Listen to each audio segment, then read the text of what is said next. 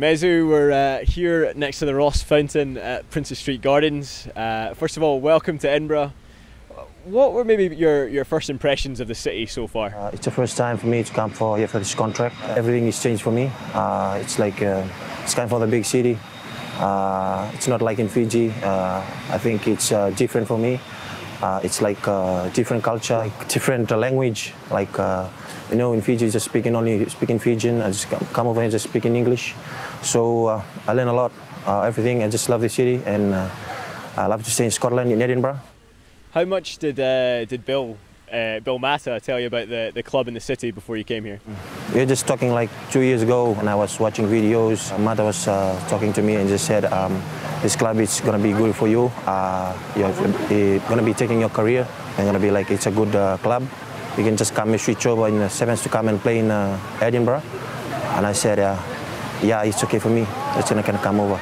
You obviously said there that you played with Bill as well. Did you play a bit of rugby with him back home? Yeah, Bill was playing in Nanrunga for the last 2 years.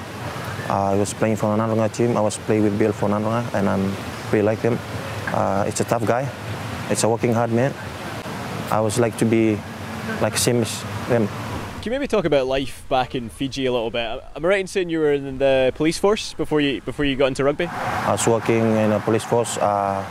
After I was training the Sevens team, and I didn't select for the 2 legs, and I was going back to work, and I want to come over for joining for the Edinburgh club. Obviously, you've moved into rugby now, a great career on the Sevens circuit. At what point did you realise you wanted to be a rugby player? At what point did you realise I can be a professional rugby player? I was schooling, so I'll be only Form 5. I didn't reach what I want. I didn't reach my goal, like want to be a Form 7, so I just came back at home. And I was talking to my parents, I want to become rugby players. So I keep on fighting hard, keep on praying, keep on training hard. So that's why I want to be a good rugby player. How have you found training here so far? What's Nick Lumley been like in terms of the conditioning? I notice you're on the Wattbike every day. Is he driving you pretty hard? Yeah, it's like all the Fijian players must be on the Wattbike on every day. Like whole of this year, if you sign his contract, like only 2 years or 3 years, you must be staying on the Wattbike. Why is that? Maybe it's a big guy. Yeah, I think he's a big guy. That's why he just put us in the Wattbike. Obviously, you're now moving into 15s rugby. How tough is that going to be for you making that transition from Sevens into 15s? I know it's different. It's different of types of training.